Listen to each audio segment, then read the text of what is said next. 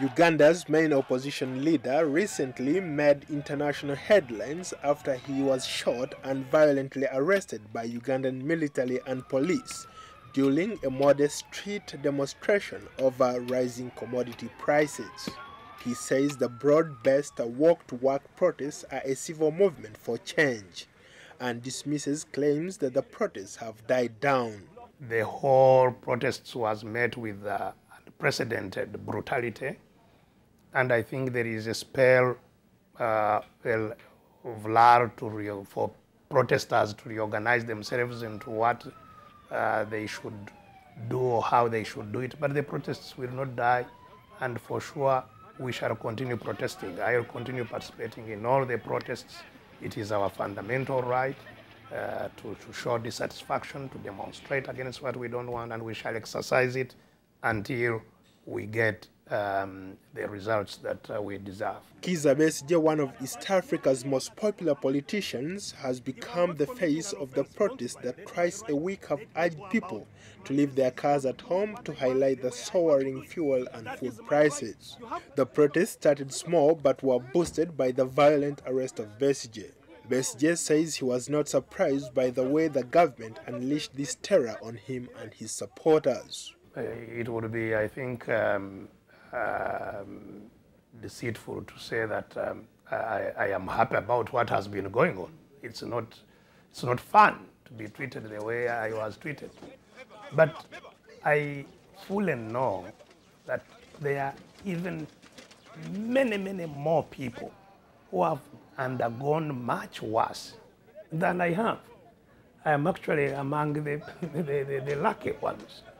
And I also recognize that all this is happening in a process of struggle for the people of Uganda to assert themselves so that they can have a government that they control, that works for them.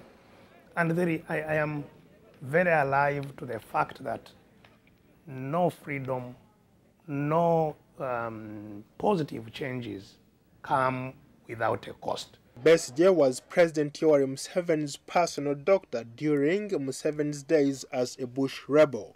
And now Besigye has lost 3 elections against his former friend, including the latest presidential vote in February, which opposition leaders say was rigged.